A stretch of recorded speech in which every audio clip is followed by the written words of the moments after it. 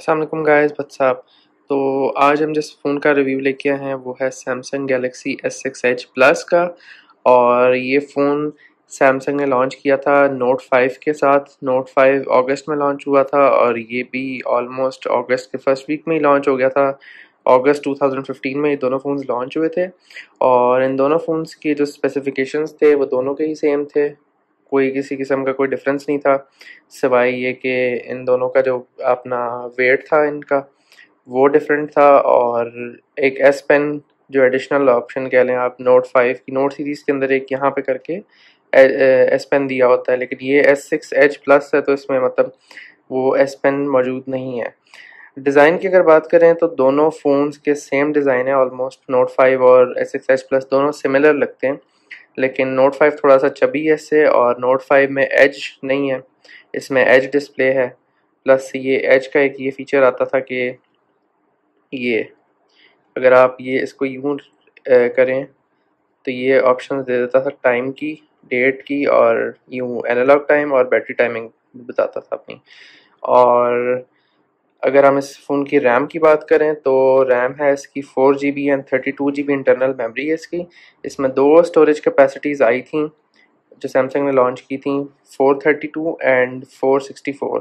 और नोट 5 की अगर बात करें तो नोट 5 तीन स्टोरेज कैपेसिटीज़ के साथ लॉन्च हुआ था, 432, 464 एंड 4128।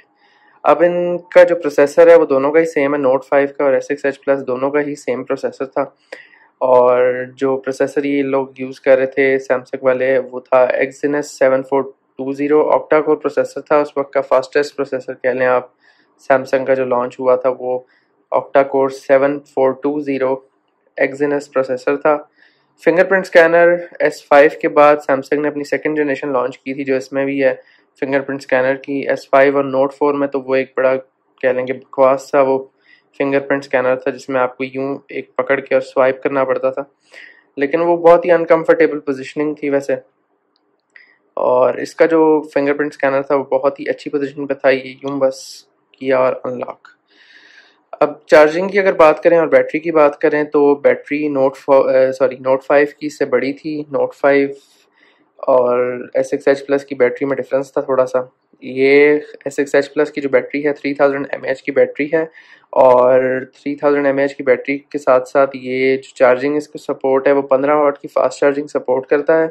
और ये 0 to 100 जो फुल चार्ज होता है, ये 0 से लेकर 100 तक वो ऑलमोस्ट कह लें कि 1 hour and 45 मिनट्स में ये फुल चार्ज हो जाता है, depending upon if you are using the original adapter and the original cable of this phone. अगर आप कॉपी चार्जर्स वगैरह से इसको चार्ज करेंगे तो फिर थोड़ा सा टाइमिंग में डिफरेंस आ सकता है, लेकिन ये ओरिजिनल चार्जर पे जो टाइमिंग देता है वो है 1 hour and 45 मिनट्स। और अब आजकल अगर इसके स्क्रीन ऑन टाइम की बात की जाए जो ये बैटरी टाइमिंग दे रहा है ऑन अ नॉर्मल यूज़ कह लें तो 4 to 4.5 आवर्स का आपको ये स्क्रीन ऑन टाइम देगा। और कह लें कि अभी के लिहाज से तो बहुत अच्छी बैटरी टाइमिंग है इसकी, मतलब कि फ्लॉलेस है। आजकल तो कोई भी फ़ोन मतलब आप नया उठा के देख लें तो वो भी 5 to 6 आवर्स मैक्सिमम दे देते होंगे सैमसंग के। तो ये अभी भी इतना पुराना होने के बावजूद 4 to 4.5 आवर्स का बैटरी टाइमिंग आपको दे देगा। सॉफ्टवेयर की अगर बात करें तो ये लॉन्च हुआ था 5.1.1 पर। लॉलीपॉप का सॉफ्टवेयर था इसके अंदर जब ये लॉन्च हुआ था, और अब ये टच विज यूआई इनका सैमसंग वालों का एंड्रॉयड नगेट जो है एंड्रॉयड 7.0 की अपडेट इस पर आ गई हुई है। ये एंड्रॉयड 7.0 पर रन कर रहा है इस वक्त। और कैमरे की अगर बात करें तो कैमरा इसका है 16 मेगापिक्सल का रेयर और 5 मेगापिक्सल फ्रंट है इसका। ये देखें 16 मेगापिक्सल का इसका कैमरा, और काफ़ी अच्छा कैमरा भी आजकल के लिहाज से बहुत अच्छा कैमरा। और यूट्यूब और WhatsApp, Instagram, all social apps work on this phone still. Play store support अभी तक बहुत अच्छा है। एंड्रॉयड 7.0 पे इसकी स्पीड भी फ़ोन की काफ़ी अच्छी है, मतलब स्लो या हैंग नहीं होता फ़ोन।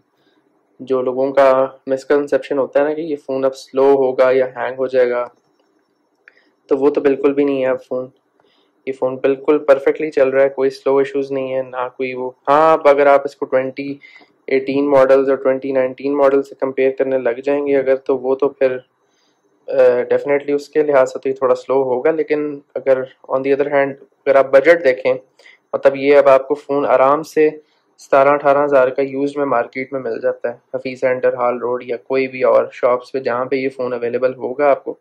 ये 17 to 18 थाउजेंड की रेंज में आपको इजीली अवेलेबल है मार्केट में। और ये फ़ोन कह लें कि इस प्राइस में बहुत अच्छा है, क्योंकि इसमें 4 GB रैम है और इंटरनल मेमोरी भी 32 GB। अगर आप एंट्री लेवल स्मार्टफोन देखें सैमसंग का ही अगर, तो A01 आजकल चला हुआ है जो 16 हज़ार रुपये का फ़ोन है, और है तो वो बॉक्स पैक बेशक, लेकिन 2 GB रैम के साथ है और बहुत ही बकवास सा कैमरा है उसका। इतना कोई फ्लैगशिप लेवल का फ़ोन तो नहीं है, ना कोई प्रीमियम डिवाइस है वो।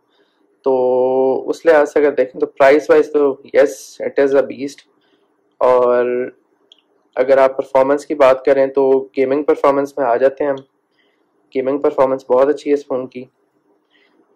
सबवे सर्फर लगा के देखते हैं। Display still very good, 2K panel है, सुपर एमोलेड डिस्प्ले है इसका। डिस्प्ले वाइज तो ये फ़ोन परफेक्ट है। मतलब आप अगर एंट्री लेवल फ़ोन देखते हैं 17-18 हज़ार की रेंज में, तो उसमें यूजुअली आपको IPS पैनल ही मिलते हैं, और IPS पैनल भी 720p डिस्प्ले के साथ मिलते हैं। ये क्वाड HD डिस्प्ले है, 2K पैनल कहते हैं इसे। 1440 रेजोल्यूशन के साथ होता है ये।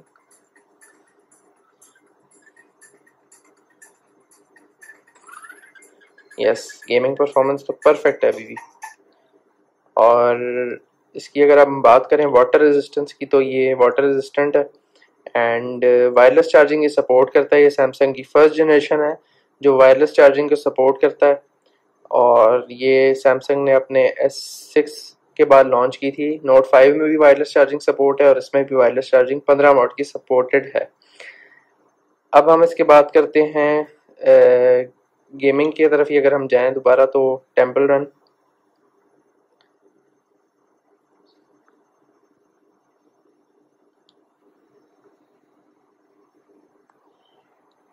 Let's play Temple Run on this.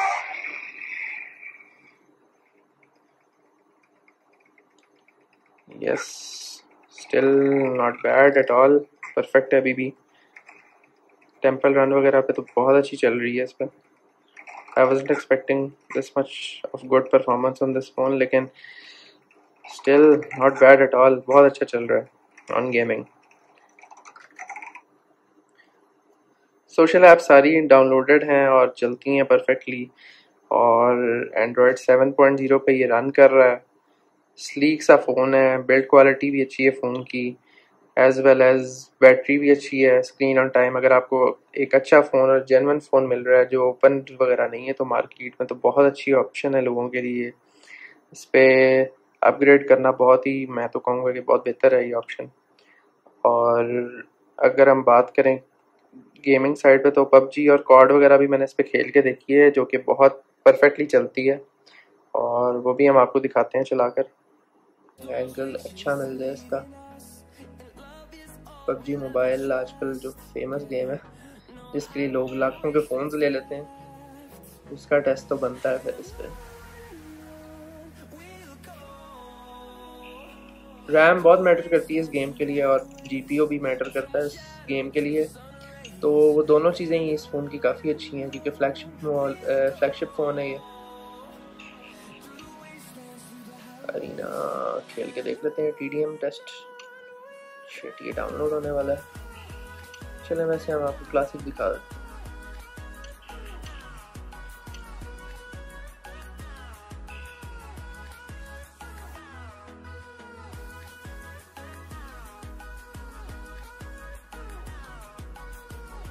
PUBG mobile loading time थोड़ा सा लेती है, लेकिन हमने तो गेमिंग परफॉर्मेंस देखनी है कि ये कैसी चलती है गेम के अंदर।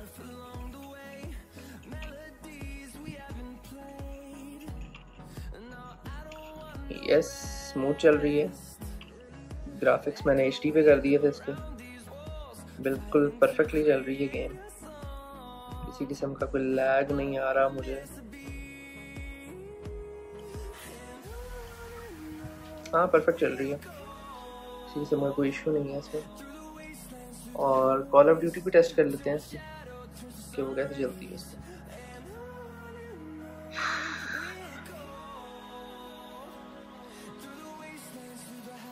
ये दोनों गेम्स आजकल मोस्ट प्लेड हैं, तो इनका टेस्ट मैं ज़रूर कर लेता हूँ। किसी भी फ़ोन का रिव्यू करते हैं कि लोग इस गेम के लिए लाखों के फ़ोन आजकल ले रहे हैं। फेसबुक से कनेक्ट कर देते हैं इसे। ये बस अभी लॉगिन हो रहा है, तो टेस्ट करते हैं। इसका लोडिंग टाइम वैसे मुझे थोड़ा सा पबजी से तेज़ ही लगा है। इसका जो लोडिंग टाइम है कॉल ऑफ ड्यूटी पे, ये थोड़ा पबजी से मुझे तेज़ लगा है एज़ कम्पेयर टू पबजी। इसको फ्रंट लाइन लगा के दिखाते हैं आपको कैसे चलता है।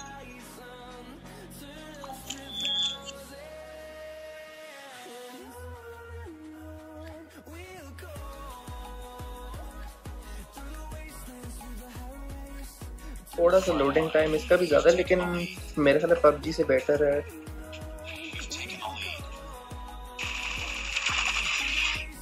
यस, गेमिंग परफॉर्मेंस इस पर भी बहुत अच्छी है इसकी, किसी किस्म का कोई इशू नहीं आ रहा, ना लैग है ना कुछ और, परफेक्ट चल रही है।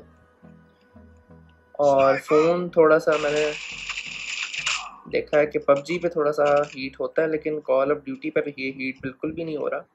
वो तो खैर सारे फ़ोन ही होते हैं ऑलमोस्ट। पबजी पे आप किसी भी फ़ोन को S8 पे खेलने हैं, S9 पे खेलने हैं, S10 पे खेलने हैं, फ़ोन हीटअप पबजी तो करती ही है।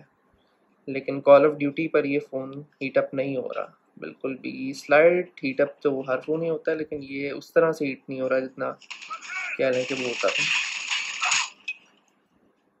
चलें, तो ये था आज का रिव्यू। इसको लाइक करें, शेयर करें और सब्सक्राइब करें चैनल को लाजमी, और बेल आइकन प्रेस करते रहें ताकि आपको लेटेस्ट अपडेट्स मिलती रहें जब भी मैं वीडियो पोस्ट करूं। और काइंडली चैनल को लाजमी सब्सक्राइब करें।